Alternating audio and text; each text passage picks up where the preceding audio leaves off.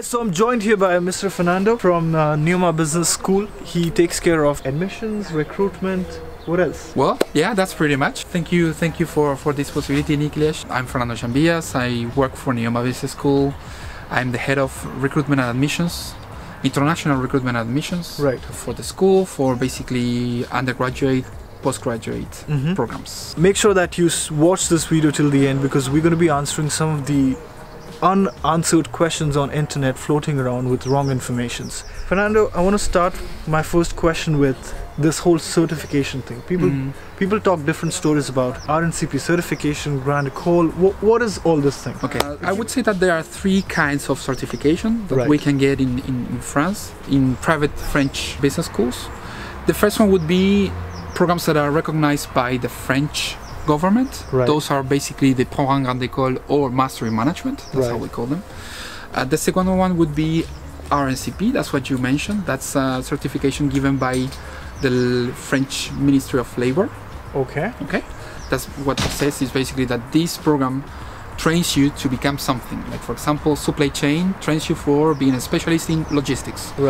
And the third one would be that label granted by the Conference des Grandes Écoles, which is the body that gathers all the business schools and engineering schools in France, that sets a particular set of standards that when those programs meet them, they get this label. My question was in the accordance of my stay back option, because a lot of people have this concern of, am I eligible for APS or not?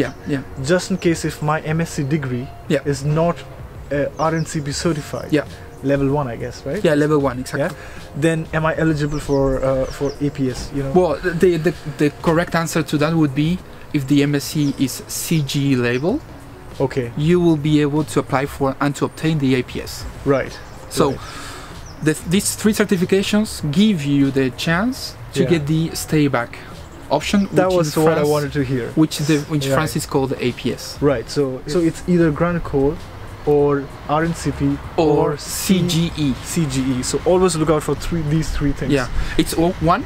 It's either exactly. It's one of them. It's one of them. 3 of them, 2 of them. Doesn't matter. The fact that the program has one is good enough.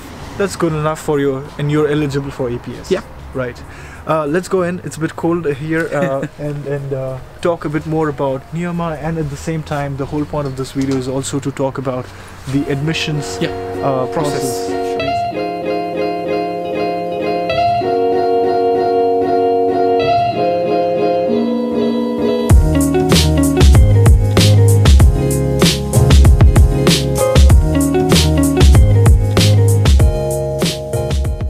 Fernando, what I want to know is, for Neoma Business School, what are the high interested programs for international students? In our school, in our programs, it's basically for the master's level. And in the master's level, we can identify 3. One of them is the supply chain management. Exactly. Another one would be the luxury management program. And then our a flagship program, which is the master in management. Master in management. They are APS friendly, if you want. That makes sense. I want you to also walk us through the kind of documents required if someone really wants to, watch this video, and just by watching this video, he or she should be able to apply by themselves. So can you walk us through the documents required and all? I will be more than happy to walk you through the different documents that you need to provide, and also the different steps that you need to go through in a standard admission process. Maybe with the timeline, what you should do first, second, third, fourth, fifth. Alright, let's walk further now.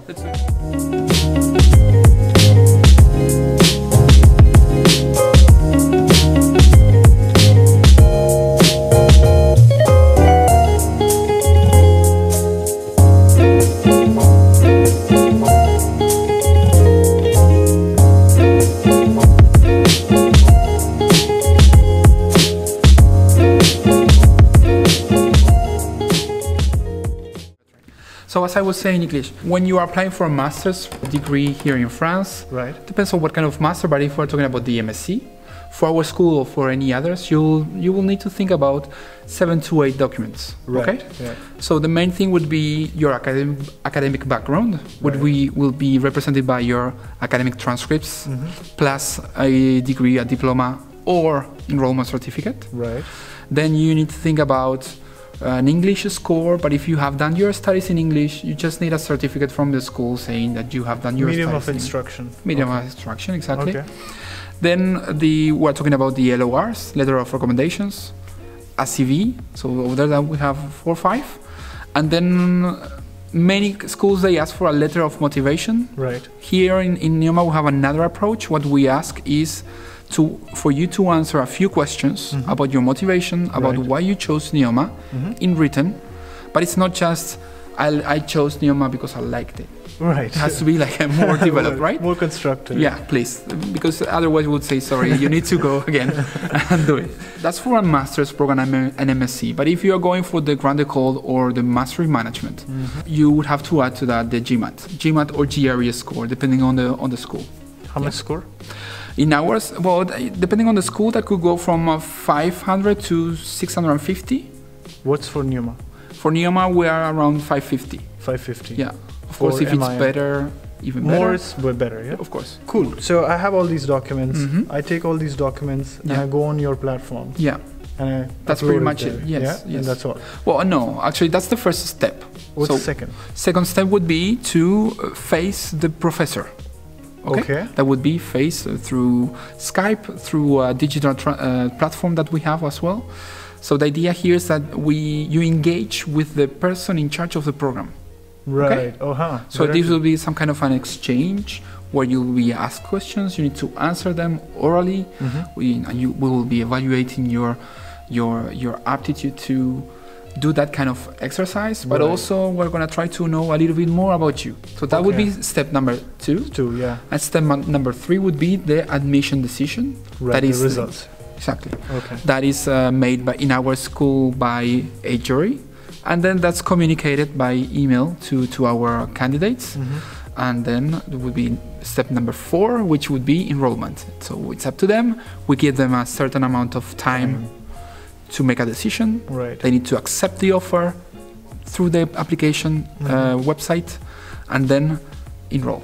Right. And this is the pretty much story of every school, I guess. Yeah, that's pretty much it. Right. And you need to know that in our school, but also in all other schools, at the moment of enrollment, they will be asking or requiring to pay a down payment, right? A down payment of like 2,500 euros, yeah, just to secure the seat, I guess, right? Yeah. Okay. Thank you first of all for coming on my channel and discussing this. Thank you for your time. No Thank you guys, and very happy to have you here and to help you in this very important project that is study abroad.